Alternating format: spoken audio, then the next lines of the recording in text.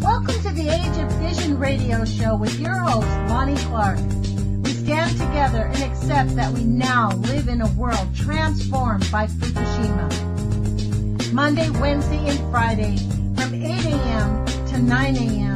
Pacific Standard Time here on UCY.TV radio. We relentlessly engage every ear that listens. We expose and confront the complete lack of accountability for the nuclear industry. Consider social engineering programs who view our bodies, minds, and souls as assets on a balance sheet. We discuss vital current issues, interview activists, and engage our audience in an effort to allow all voices to be heard. The Age of Fission radio show creates a venue that all will choose. We encourage our listeners to reclaim their power and their courage to take action and save our planet from the ravages of greed and indifference. Our actions matter. Every voice matters. We remind our listeners that happiness is resistance.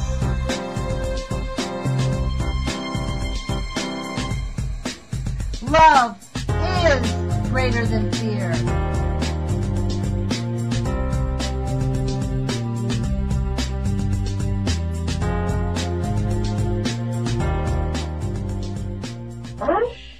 Good morning, UCY.TV radio listeners. This is Lonnie Clark with the Age of Fission radio show. Welcome to Monday. This is a pre-recorded interview for Monday, and as you know, on Mondays, I interview activists and discuss the issues going on in St. Louis, which is really showing us that World War II has never really ended. They brought the war to the United States, and the people of St. Louis are currently living with the radiation that we used against the Japanese people, and on a scale that is incomprehensible.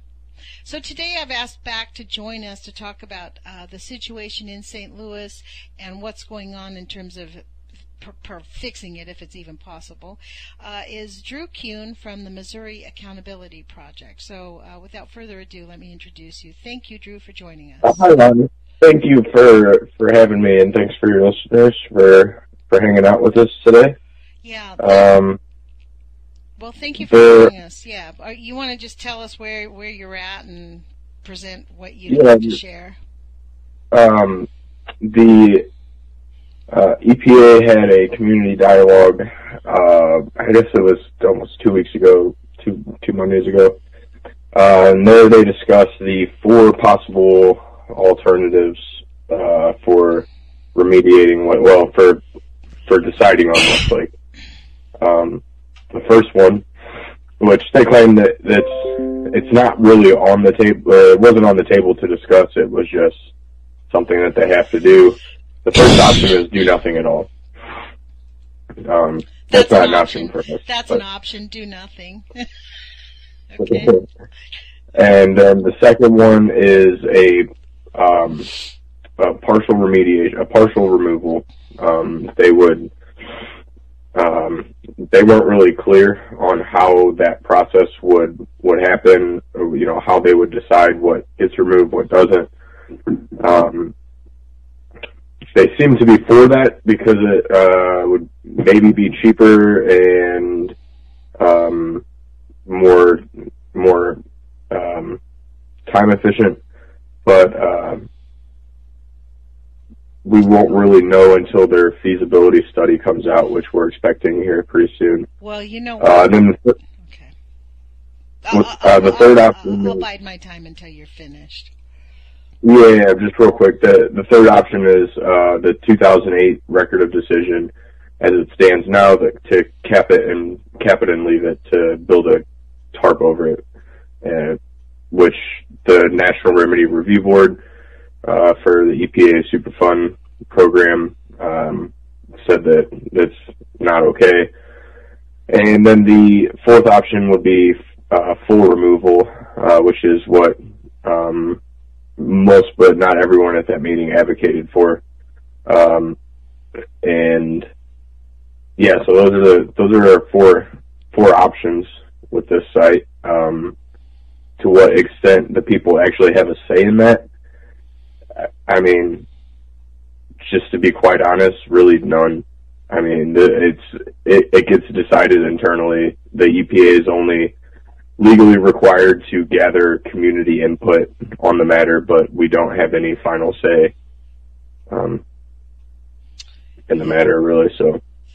Yeah, well, welcome to the United Soviet States of America, right? I mean, that's really essentially what it is. I mean, this is the biggest shock, I think, for all of us, especially as we are unpeeling the onion of the nuclear lies, the technology, the criminal cartel that runs the corporations. I mean, if we thought Rockefeller and the oil barons were bad at the beginning of the last century, if we could even possibly begin to comprehend the harm that these people have done to our planet, the nuclear and the chemical polluters, is incomprehensible. Yeah. But this is one of the things I wanted to ask you. In their, what'd you call this, their study, some type of a study, you said, a remedial study, or what'd you call that? Yeah, so the... Because you said they're studying option 2, right, and they think it's cheaper. But in their... one of the things that is a big bone for me to pick whenever any of these government studies happen, they never factor in the human cost. Not just in cost of lives lost and death and sorrow and tragedy that it creates. I'm talking about the economic factor. When you think about all the people in St. Louis who are sick or who have not been able to conceive, who have spent hundreds of thousands, if not millions of dollars keeping their lives alive. You know, all the people engaged. I mean, every family that I've seen on the Facebook page talks about their medications, their illness, their this, their that. Billions of dollars is being poured into their neglect from the nuclear industry. Yeah, I don't know if we have any exact figures, but the short-sightedness of leaving the waste is the groundwater contamination that's been found by the United States Geological Survey, confirmed by the EPA, and designated as an operable unit of the Superfund site, is not taken into consideration for this record of decision, because the record of decision, as they put it, only has to do with the soil. Right. Well, you know, I asked them at the meeting, I'm like, well, okay, then unless this radiation just fucking magically appears, in the water, and it's not coming from anywhere but just, some portal into another dimension, like, you're not telling me that there's not radioactive waste in that landfill, and that radioactive waste has been leaching into the groundwater. And if that's the case, and you want to advocate to leave even a little bit of that over generations, that groundwater will travel through the alluvial wells. It will get into the Mississippi, into the Missouri River. It will get into people's drinking water. It will get into the Mississippi. It will get into it keeps going, and it has. This is the point. It has. I don't mean to be cruel, but no. If we even understood it is but there. It's through the surface water. Lonnie, let me be clear, because I know it's gotten into... And you understand water. This is your industry. Let's be clear.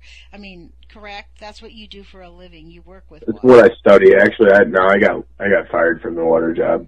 That's a long story. We talked about it off air. But yeah, it's freed up some time. But what I'm saying is, the rainwater runoff of the surface water from either Coldwater Creek or from the landfill, that gets into the surface water of these rivers that people rely on for their drinking water. I'm not saying it's not happening, but to continue to pollute the groundwater, the water that's deep underground, it's just insanity to me, because they're going to come back and it's going to be the same thing. Like, we're going to be back in 8 years, to say, or 4 years, however long they drag their feet.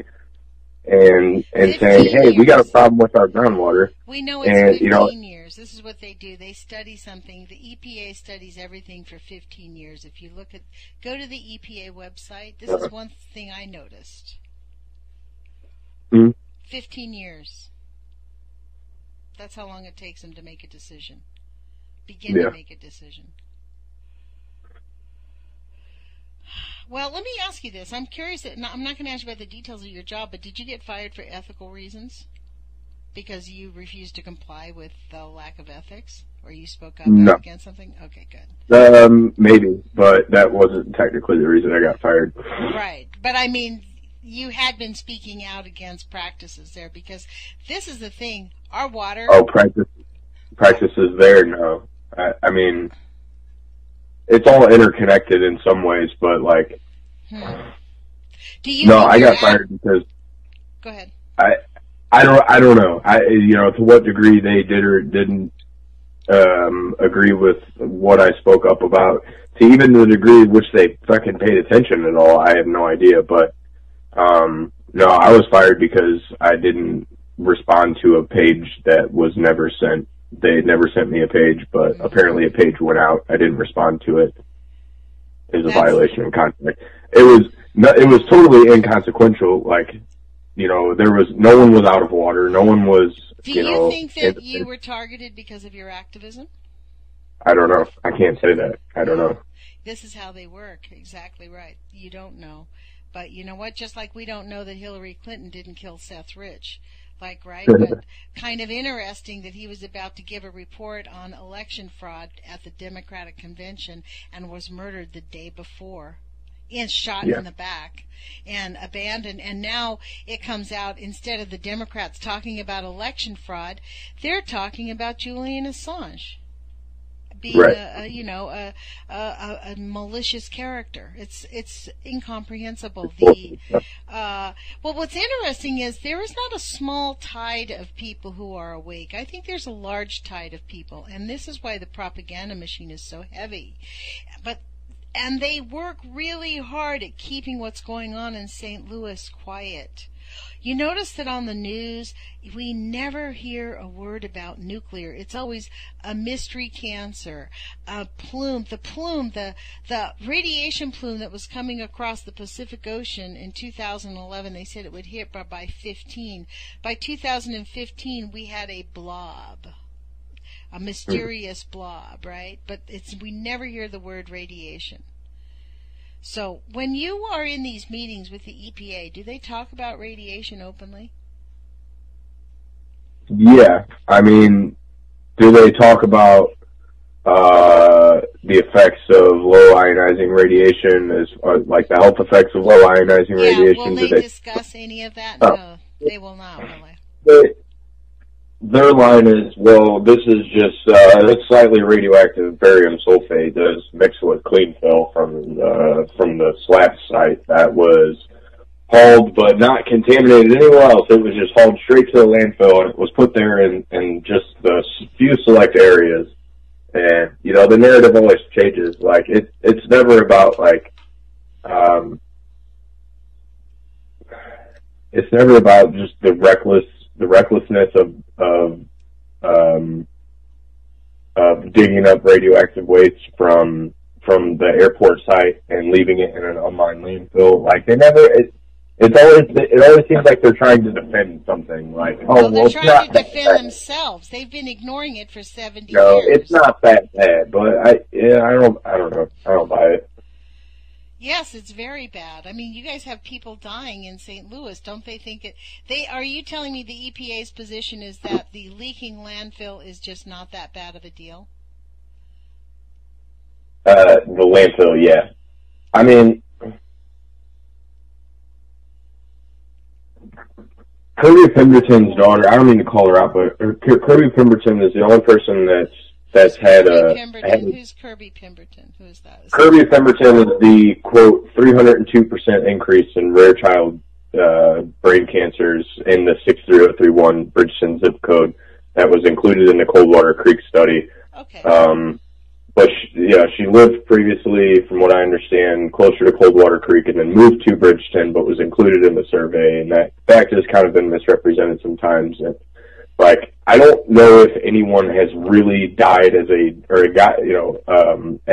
direct result of the waste that was dumped at Westlake. However, it's the same waste mostly that was at Coldwater Creek, and we do have really good data on that right now. It's just that it hasn't been studied for that long. Wait a minute, Drew. Can I just stop you here? Because you're starting to sound like the EPA's bullshit. Let's just back up here. You're telling me that you are saying that we don't know if people living next door to the Westlake landfill have died as a reason. This is what the EPA is claiming. They're saying that they will not accept the idea that nobody has died. There's been no epidemiological studies, is what I'm saying. I'm not saying that I won't accept the idea with evidence presented to me, and I'm not saying that it's not possible, but what I'm saying is there's a big gap in time and research that's been done with Westlake as opposed to Coldwater Creek. Well, isn't that because the people in Coldwater Creek were the people who saw the connection, realized it, and put their pages up? And I think the reason it hasn't, from my understanding, and I'm an outsider, correct me if I'm wrong, but my understanding is that the reason there hasn't been the epidemiological studies is because there just isn't that the people in Westlake don't have the scientific mind. It just was by coincidence there were some scientific minds living in the Bridgeton area, correct? That basically saw these things, and they decided to create and start making their own statistics. They were thinking like scientists. So it requires a little bit of an effort at the Westlake landfill to get the community to participate. That's the issue. Am I incorrect on that? No. Well, sort of. For me, as an outsider, it seems odd that Westlake and Bridgeton consider themselves two different groups. They're not that far away geographically. But you're right. They're two. The regions are interconnected. There's no separation there. What's different is the Coldwater Creek Facts Organization. When these women and other people they did this statistical analysis, it was offered to the community of Bridgeton and the community around Westlake to be included in that study. That was refused, and Kirby Penderton was the only one who had offered, and it was kind of late in the game, but her case was from Bridgeton. So,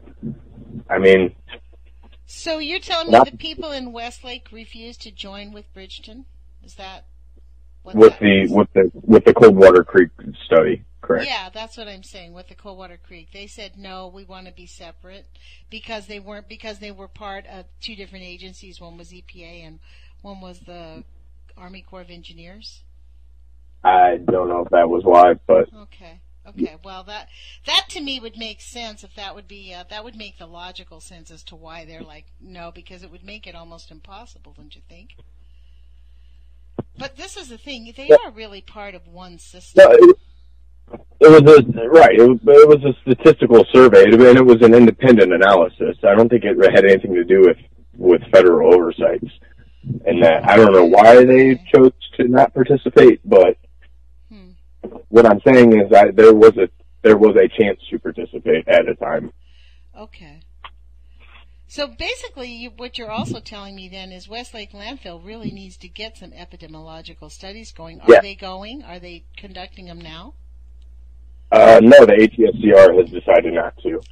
What is the HSDCR?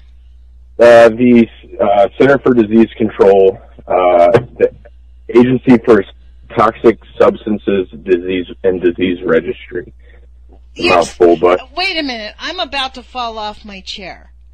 You were telling me our government agency said we do not need to study the epidemiological considerations around the Westlake landfill where there is a leaking, a burning fuse wrap and nuclear pollution just sitting there in an unlined container, and they don't want to create it. That's incomprehensible. Why? What was their reasoning? That it was there wasn't enough concentration of the original waste. Oh my God! I couldn't tell you verbatim. I went to the meeting. I went and sat in that meeting. I don't remember all of their exact reasonings why, but did they the were like, "No, this community isn't." object? Did the community put in their objections, and they're like, "Thank you Well, of very course, much"? but that doesn't mean anything. I mean, it means something, but it doesn't legally, procedurally, bureaucratically. It doesn't mean anything. Like, the government doesn't give a fuck about us. Pardon my language. Yeah, It's just you know what? Yes, we're getting that message that we are. I mean, what does the intro to my show say? We're assets on a balance sheet. We are their little live lab rats, that's for sure. So, Drew, after the show, would you send me that study and send me the contact to those people? Because I would love to have them on the air and talk to them about this. Because essentially what they're saying is that it does not matter. You know, how many tons is at the Westlake landfill? I mean, and they're going to tell us it's been debated, but roughly, let's call it 50,000 tons. Right. So you're going to tell me that because it's not part of the 200 or 300,000 tons, 50,000 tons does not create a substantial health risk to the community? That's what that's what they said at the time. That was probably appropriate. I don't agree with it, but. When did that happen? When did that decision happen? This was back in 2013 or 14. I think it was like the end of 13, beginning of 14. Well, why can't the community now, is there any push to go back to these people and say, now we have 2 years more of possible, more, you know, we've got a longer period of time. We want you to rethink this. This is just completely outrageous because the fire has not stopped and we have dead children popping up all over the place here and children with disabilities. It's, off the charts higher than the rest of the country. Yeah, that would, I mean, maybe the liaison that was working with Westlake, her name's Erin Evans. I think her email was erin@cdc.gov, but she was replaced now. We haven't met her yet, but there's someone else that's taking up. Right. Well, that's what they do. They replace them and recycle them through because they don't want them getting too friendly. Erin is still working with the Coldwater Creek. They are doing an epidemiological study with Coldwater Creek. That's outrageous. That's outrageous news. That is completely outrageous. Would you send me the contacts for these people that we need to talk to? Because we need to put public pressure on them. That's an outrageous position to be taking. I mean, we have waste from World War II, 50,000 tons. That's 100. I mean, that is just incomprehensible. 100,000 pounds, right? No, yeah. More than that. 100,000 pounds of waste sitting there unlined. It's not like they protected the environment. It's just dumped there, buried there, covered up with grass, and now it's burning. And they're going to tell us there is no health risk. There's not enough of it to cause a health risk study. That's incomprehensible. There may have been other factors. I don't know. I don't have that right in front of me. It hadn't occurred to me in a while until we started talking about it, the epidemiological thing. But I know I'll dig through my files after our interview. But I know I have all the papers that they gave me from that meeting. Wow. Well, good. But this is the thing. This is the issue. We need to not take their no. We need to be really determined salespeople, advocates on our own behalf. Yeah. And this is why, like myself, in regards to St. Louis, I refuse to be shushed away. I'm not going to stop, to be honest. Like, I get it that I'm a West Coaster and I'm not from there, and I'm really, like, to be honest, I'm a hardcore flamin' liberal, which probably a lot of people in St. Louis aren't and really don't like. You know what I mean? I get that, but you know what the reality is? We're talking about humanity here. We're talking about being humane human beings, regardless of your political or religious bent. It doesn't matter whether I'm an atheist, a Jew, or a Christian. or a Muslim. We're talking about humanity and people dying and children getting, young like you, Drew. You are a young man. You have got no clue what has happened to you yet. You won't find out. You won't know till as you live your life. Yeah. I mean, that's the thing. These things present themselves while we're living. Oops, it's not like we can duck and cover. I mean, right. In terms of like gun rights, this is an interesting thing because people talk about how dangerous gun rights are and we need to protect our country from gun rights. Well, nobody is talking about Fukushima going on for 2,000 days. And what's going on in St. Louis, 50 years. And how many people has that killed? Far more than get killed with guns every year. Far more. The implications is astounding. So, I don't know. So Drew, what is the plan? What you gave us this summary. These are their 4 options. You said their inclination is to do the partial cleanup because it's cheaper, which means that's what they're going to do. Frankly, yeah. When they say they like something, that's what they're going to do. They're telling you what they're going to do. Yeah. My plan moving forward is to write an open letter to advocate for full removal. Yeah, I don't know what else I can do.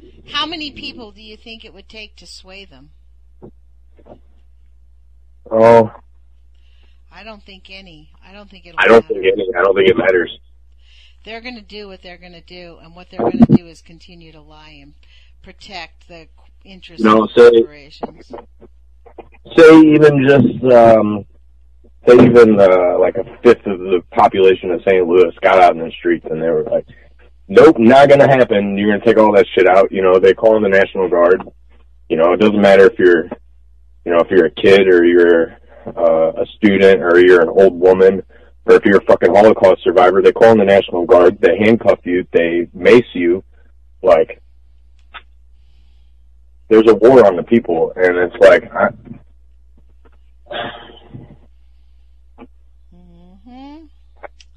You're telling me. I'm telling you, I kind of feel powerless in this. That's what they want. But you know what, Drew? This is why I advocate. This is why I am so grateful for my show, because you know what? They want us to feel powerless. We are not powerless. We need to regain our power and our voice. It's only through us exercising our voice and our courage, because yes, they're brutal dictators and they are going to try to intimidate us with force. That doesn't mean they can win. We can be stronger standing together, holding each other's hands side by side. They cannot and they will not kill everybody if we stand up together. And that's the point. They want us to sit down and back down, and then we can continue to be their little lab rats. I mean, that's what they want. They want us to be their little lab rats. And you know what? No. I reject their paradigm. My point was that I don't see a change happening from picketing. I see a change happening from picking up a pen and a paper, from writing into using our voice and showing up to meetings. Showing up. That's what matters. You got to go to these meetings and show up and participate. Go to the EPA and make comments.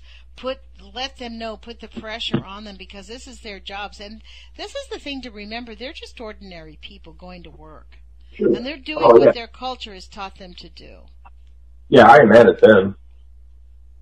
But at the same time, I think we need conscientious objectors. Like, I really believe we need conscientious objectors. We need people to say, you know what, I'm not going to go to work and lie about the facts, and I'm not going to allow the meters to be changed by a factor of 10 or by 10 points, or I refuse to do what my bosses tell me to do. Like, this is how trade unions got started. I mean, this is why in the 30s, in the last century, in the 20s, I apologize. Yeah, and people died for trade unions. I mean, people were killed.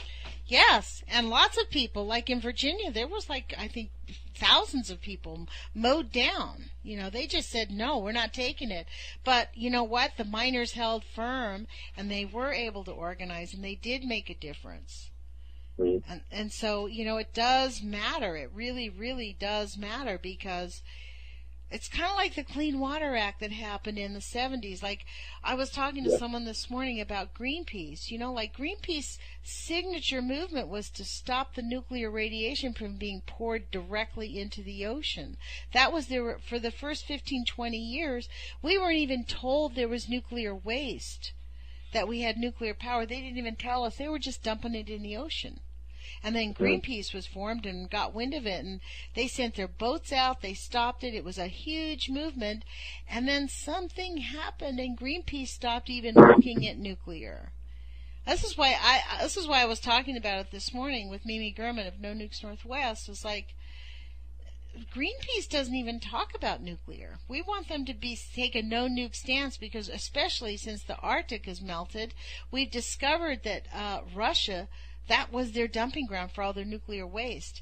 And the reason they can't go drilling in the Arctic is because of all the nuclear waste from Russia is in such precarious positions. They're afraid they're going to cause a nuclear radioactive catastrophe up there if they disturb those billions of barrels they found up there. You think you guys had a lot of waste? Russia was dumping it for 10, 15, 20 years in the tundra up there. Yes, these are stories that people don't talk about. You know what I mean? They just come and go. That, like, I've read these stories and I've archived them, because people, you try to find a lot of these stories and they just disappear, and that's how the oligarchs work. Found one on Vice is from last year about the Soviet Union dumping nuclear submarines, reactors, and containers into the Arctic Ocean. Is that what you're talking about? Well, yeah, but that was the early 90s. Yeah, but they did it for a long time. They had buried it a lot. They found a huge cache of the nuclear barrels at the bottom of the ocean. The Russians were using that as their dump site. So they have thousands and thousands and thousands of casks of waste up there. And this is the worst part. They were fine as long as they were frozen, but they're not frozen anymore. So those. Well, this is interesting, because you mentioned that Greenpeace doesn't take a stance on nuclear, but they quote Greenpeace in this article about the K-159 is at risk of causing environmental catastrophe because of deterioration of the reactor container. Any leak from the K-159 would affect fisheries, both Russia, Norwegian, and Russians and Norwegians. Said. Boehmer's the guy that they quoted. Yes, but we're not. Greenpeace does not take an anti-nuke stance of saying no nukes. I did get a message once from Greenpeace, though, when I did call them out on this, and they said, for sure we are anti-nuclear, but and Mimi agrees with me, they need to be. They have been relatively silent about Fukushima and St. Louis, in my view. What is going on in St. Louis is a crime against humanity, in my view. I mean, as an American, I really believe that we have failed St. Louis. Our country is failing St. Louis and the people of St. Louis, and especially the youth. And I find it unconscionable that our country is just willing to turn a blind eye to not just St. Louis, but like Illinois, Apollo, those little towns that were all connected to the Manhattan Project. All of these little towns connected to the Manhattan Project. In fact, everything attached to the Manhattan Project has just been a complete whitewash and a crime against humanity, in my view. And for the American public to take a blind eye to the catastrophic harm. It's not just, some people are going to get sick and cancer and have, we know that for every 2 rads of radiation in the air for a population of 1 million, they know we're going to have 32,000 extra leukemias and cancers. They know we're going to have over 225,000 birth defects. That we know. But we're talking about harm to future generations is unconscionable. We don't even see the negative effects of that radiation for 8 to 10 generations out. The worst of it starts 8 to 10 generations out. So we've got a lot of comeuppance due to us. It's my hat's off to you, Drew, for standing and continuing to take action on this. Thanks, Bob. You and I haven't talked about this, and I don't mean to throw you a curveball, so we can pass on this one. But do you know So Much Water, Alex Cohen? Has the Missouri Accountability Project joined forces with them? Yeah, we were both in Philadelphia together. Great. So you were on that film that you guys did, the die-in. You guys were part of the die-in? Which one? In Philadelphia? Uh-huh. Yeah. Awesome. Yeah. I saw that. So I must have seen you in there somewhere. I was handing out flyers. We brought a bunch of stack of 1,000 flyers. So out of all those 1,000 flyers, has any of those people who took those flyers contacted you and started to get engaged? Have they contacted me directly through the website? No, but people have contacted me, and at the end of that event, when the park was closing, I kind of stuck around to help clean up stuff and just pick up trash. I did not see one flyer on the ground or in a trash can or crumpled up, or, everyone took the flyer with them for whatever that's worth. Whether they read it or not, I don't know. Drew, maybe this is what we should do, and maybe we should put this out on the radio show. That's why I bring it up publicly. For all those people that are contacting you around the country, we ought to really try to get some type of a public voice going. I mean, if you could have those people, we could do like an interview with them talking to you, or we could figure out what actions we could take, because the country. Well, at the time we were asking everyone to call their senators and their congresspeople, particularly the House Energy and Commerce Subcommittee, because that's where House Bill 4100 is stuck right now. And at the time, it seemed like it's getting pretty, it was barely on life support, so we were trying to give it a jolt, so to speak. But, after all of those calls and all those weeks, I did not see one statement or letter or anything come out of that committee or from any of those respective congresspeople. I followed up, but we don't really have a comment. We don't know. They're not going to comment. It's not on the schedule. You know what I think? I think it's going to get passed. See, the thing is, we've already passed the budget for 2017. There's no money for St. Louis in 2017 on the fuse wrap budget. That's already been passed. And I think that's why they didn't want to pass the bill. This wouldn't be Fission. I'm sorry. Yeah, it would. I'm sorry. I thought you said super fun. No, it's a fuse wrap. Too many alphabet numbers, yeah. Yeah, exactly. It's a soup.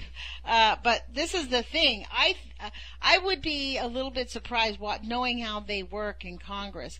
That bill will probably get passed out of budget in the next year once the EPA says they're going to do a partial removal. They're not going to assume full responsibility because there's just not enough money. They're not going to do a full.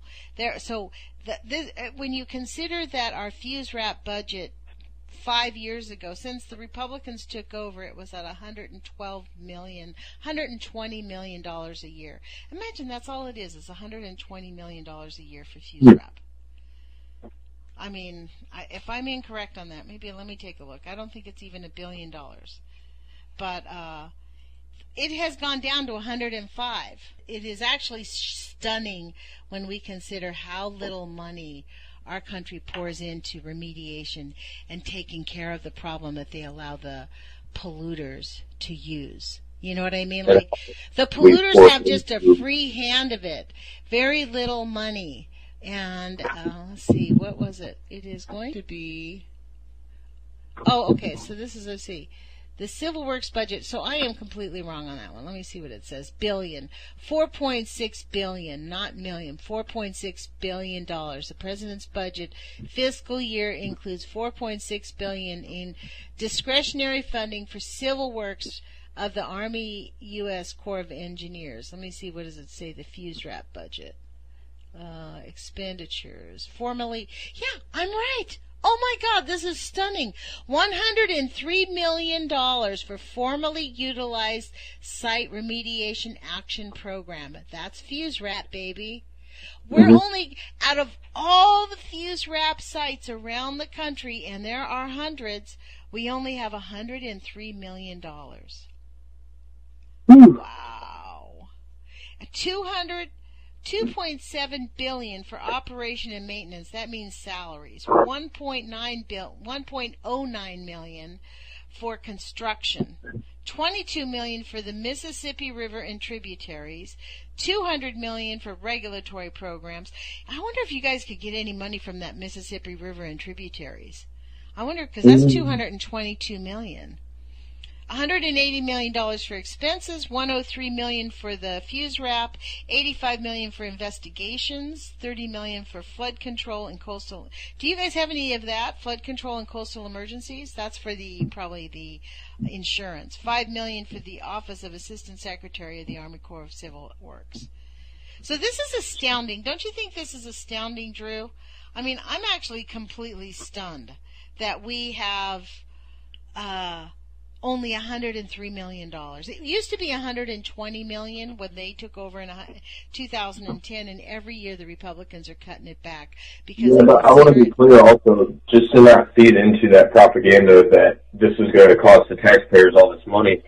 The principal responsible parties ultimately pay for the work done by food scrap.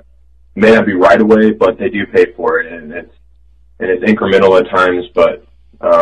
Say that again. The principal responsible parties are. Let's say Republic. Let's just use Republic Services for example. Mm-hmm. Republic Services would have to pay for the fuse wrap bill. For the cleanup, yeah. But then what's the?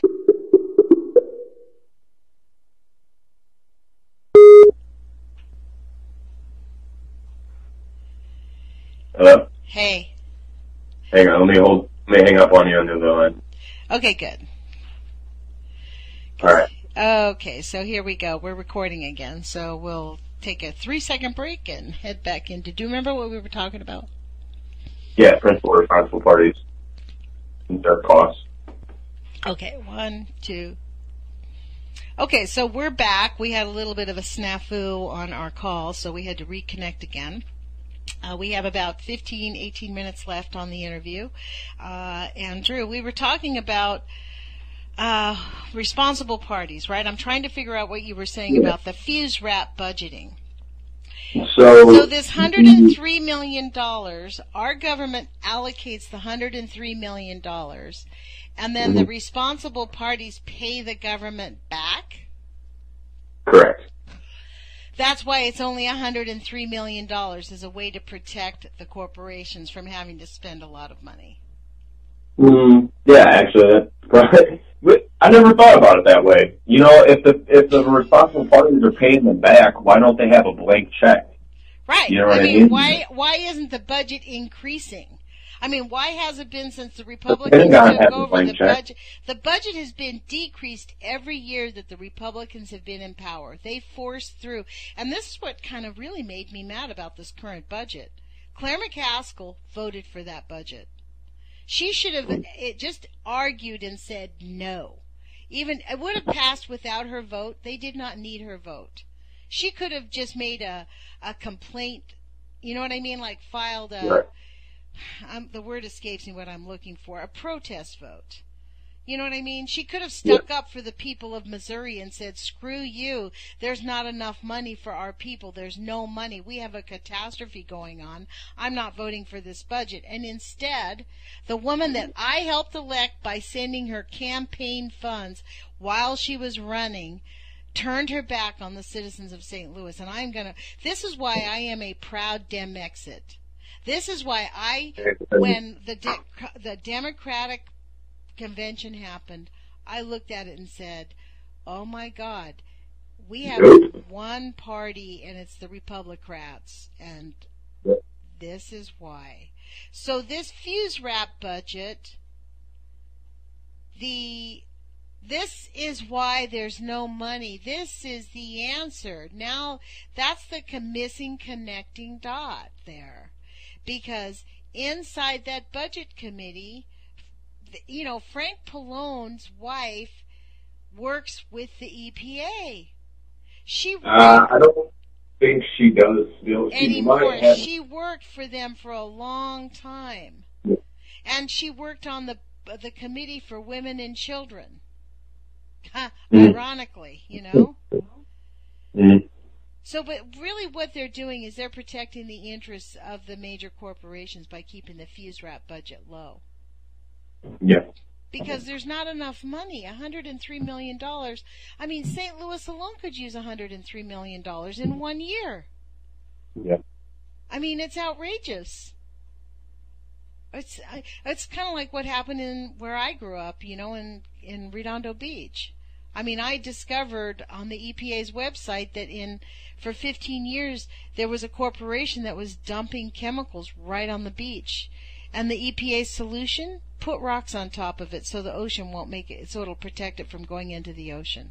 Oh my God, that's crazy. That's what they did. And actually, I got sick. I moved away from California for that reason, because I was like, oh my God, it's just too polluted. Every time I went in the ocean in Redondo, if I even touched the water, my feet itched so badly. Huh. You go to Redondo Beach, there's like little flags, swim at your own risk, you know. Yeah. I mean, it's really dangerous. We are polluting our entire country. It's beyond comprehension. It's just, you know, and yet Greenpeace makes $33 million a year. Cha-ching, huh? Yeah. Wow, Drew. So how do you feel about all this, being such a young man and living in the stew? How does this make you feel? It makes me feel motivated to do something more, to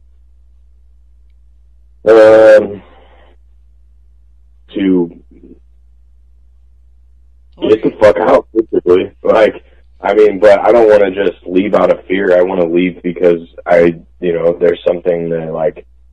Better. Something better, yeah. Yeah, I get you.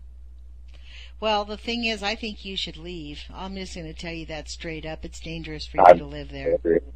I'm going to tell you what I told Kevin Finnegan. You're welcome to come here. People should leave highly toxic radiated zones. I don't believe we should, if we abandon them, like, I can't understand the people in Flint, Michigan just not mass exiting, getting in their cars and driving away. I would never live there. I mean, it's beyond comprehension. Where do you go? I mean, you got to consider a lot of those people in Flint were very poor, are very poor. But, it's true. So, I mean, I'm sure many of them would have to too. Yeah. But isn't that the truth? And that is what they count on. They count on the fact that people are too poor to just pick up and leave.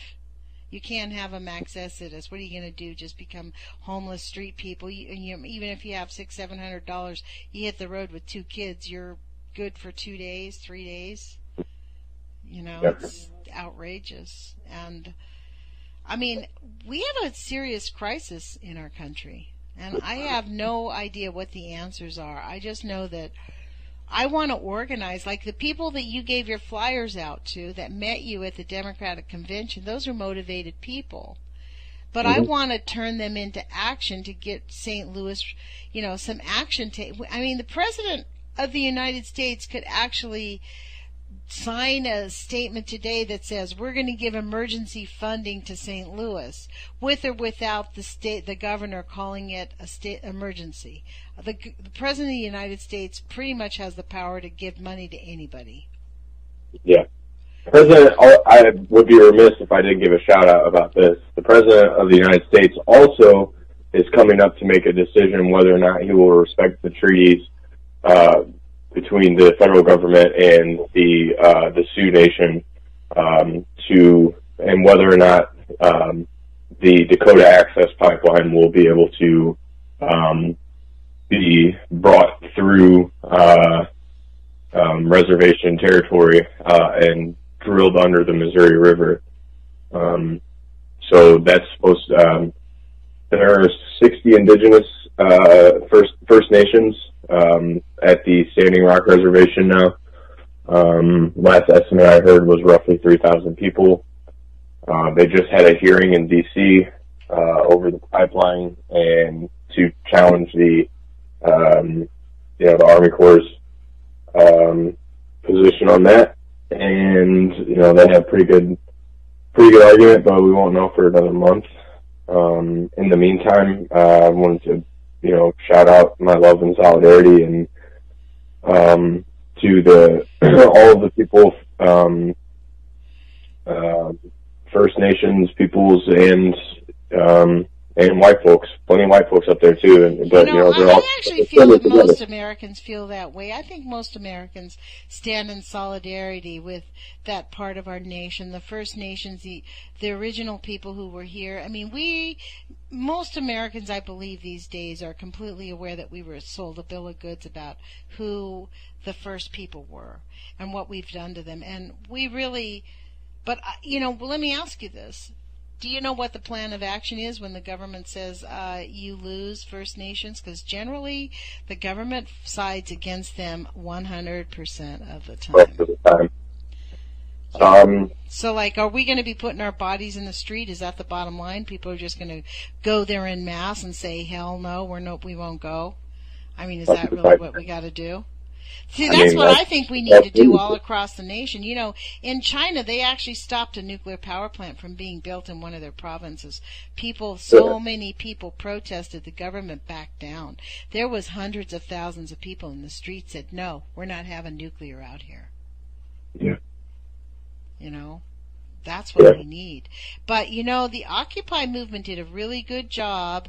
The president did a really good job of killing the Occupy movement. He is quite a good servant of Wall Street, in my view. Could have probably a whole other interview about this, but the FBI actually started Occupy Wall Street. Look up Sabu, what? FBI. I'm not messing with you, Ani. This is real. The FBI flipped an informant. His name was Sabu. He gave the Stratfor keys to Jeremy Hammond, who hacked the private intelligence corporation.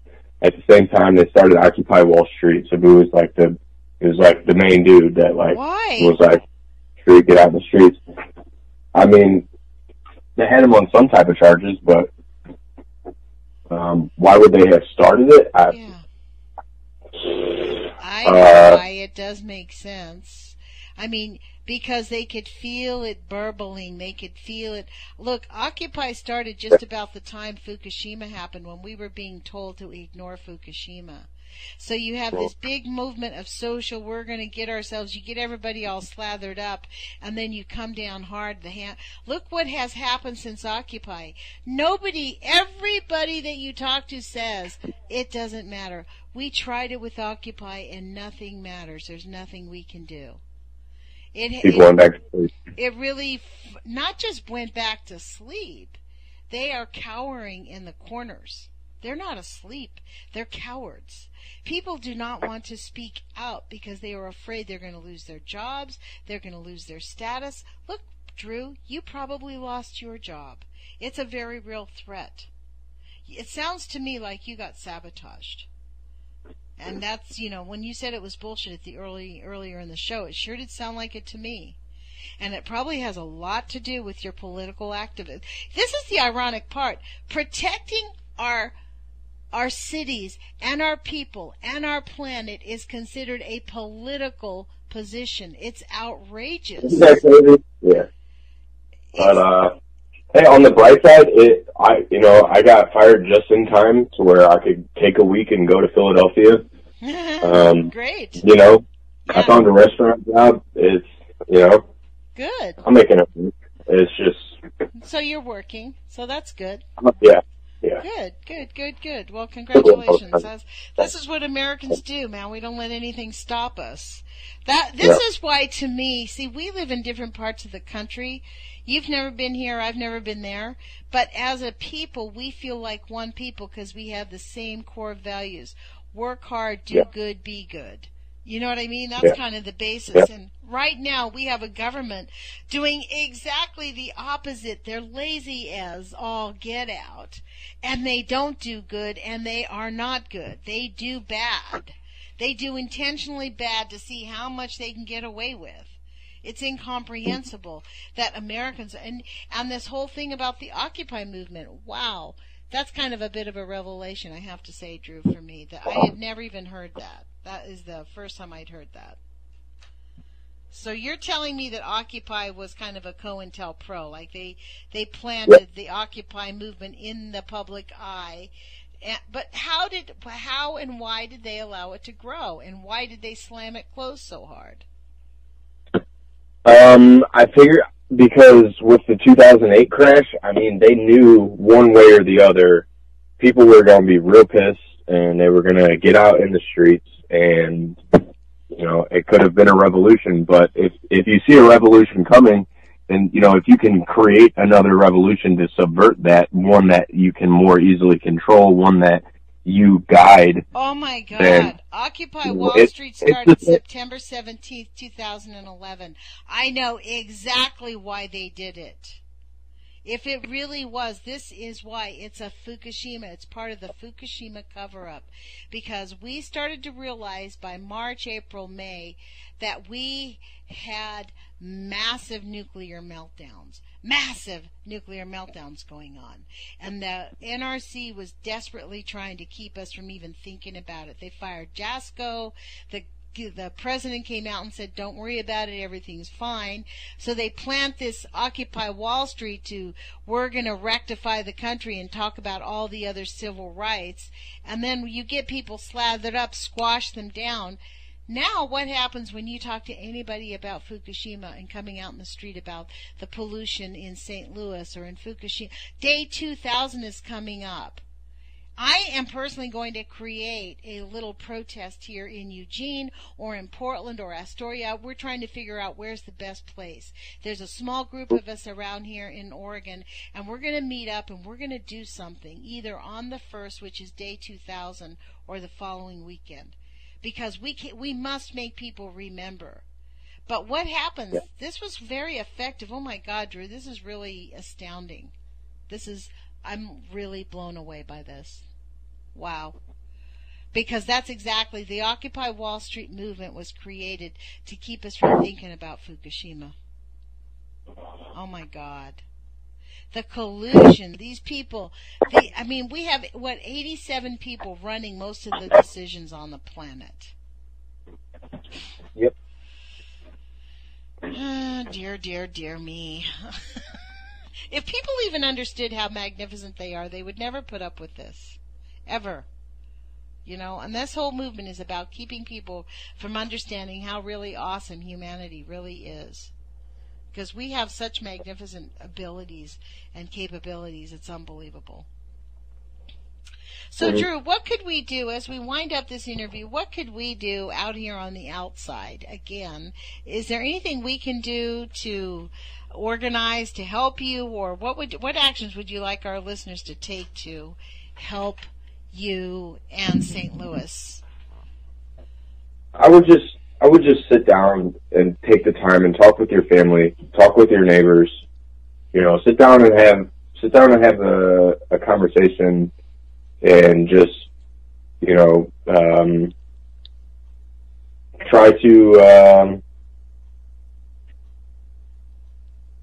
spitball or try to, you know, brainstorm ideas, because I think with whatever your cause, and whatever the thing is you're fighting right now, or fighting for, or fighting against, you know, creative protests really, like, I think that's the way to get people, to inspire people, and to get people to remember, you know, whatever it is that you're fighting for, fighting against. Like, I wasn't part of it, and I didn't really know about it until, like, it was happening, but a group at the EPA dialogue, at the very end of the meeting, they silently walked to the middle of the room and died. You know, it was a die-in.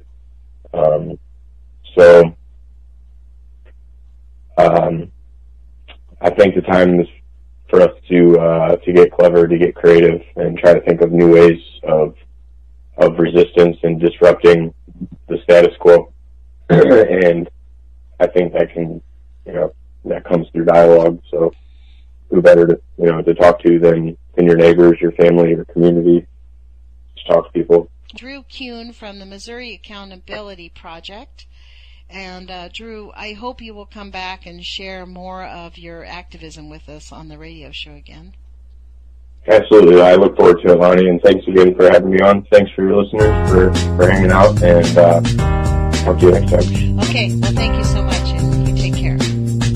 Put your courage feet on, everybody, and take action and do something.